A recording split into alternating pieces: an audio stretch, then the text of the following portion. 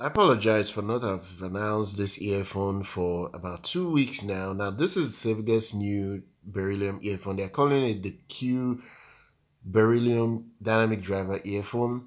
The Sivga Q comes with a 10 millimeter dynamic driver. It has a beryllium diaphragm. It has a strong single magnetic dual cavity design. It's going to give excellent detail in terms of presentation and ensure crystal clear sound output with neutral timbre and wide sound stage. So Sivga is back. They've been out of the talking point of audiophiles for some time now. A lot of people don't talk about Sivga like before. I myself included, I've really stopped announcing their product for some time. So it's cool to see that they are back. They're trying to get back in the fold of the audio community. They want to start putting out in-ear monitors to see if they can drive their own market and all that. So this model is going to be sold for $77.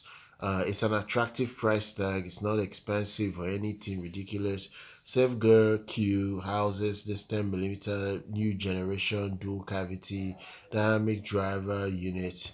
The driver will produce very clean sound, and the bass will be strong because of the beryllium material that's on it.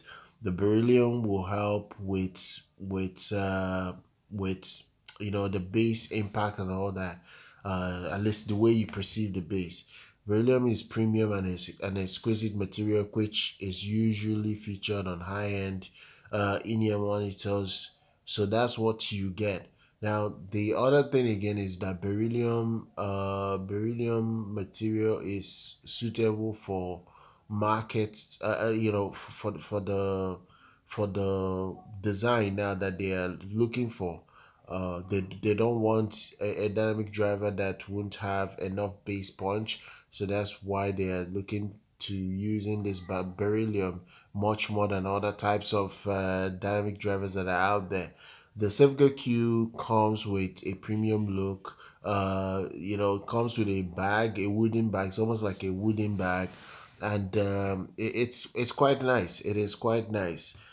$77 is the price tag. It's available now if you're more so inclined to get in it, if you're interested in it. Like I said before, it's just a perfect all-in-one solution. Once you already have it, you won't have any problem connecting it to any device in general, especially if the device does not have type C basically. So for now, share your thoughts down below, and I'll drop links to where you can get it if you're interested. Do subscribe to the channel, do like our content. I'll see you guys very much next